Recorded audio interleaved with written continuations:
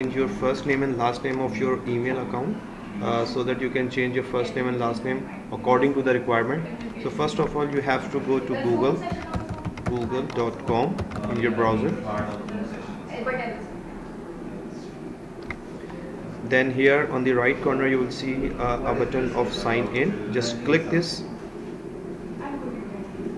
The Google will ask for your email address. Just provide your email address. Make sure that you are using your own email address that the school has created for you.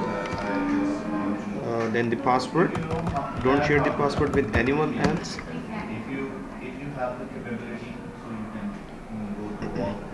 Okay, now you have logged in or signed in. Now here you see your button where your picture will be displayed on the right top corner. Just click on this, and here you have an option of manage your account, Google account. Manage your Google account. Click this button.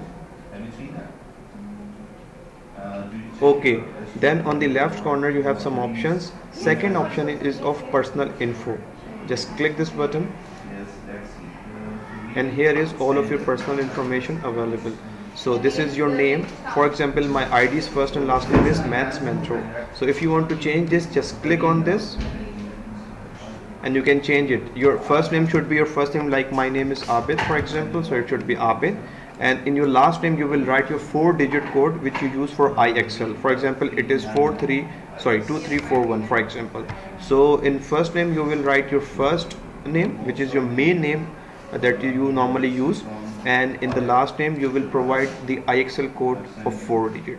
Then you will just click save, and your first and last name will be saved automatically, right? But your name will display after some time, so don't worry. Just change your first and last name and save it, and after a day you can check whether your name has changed. It is very important. If you do not change, there will be errors in your grading, so then you will be confused that I am submitting the assignment, why my marks are not giving to me. So please make sure your first name is your main name and your last name is your IXL 4-digit number. Still, if you have any confusion, you can come to us and we can guide you about changing your first and last name. Thank you so much.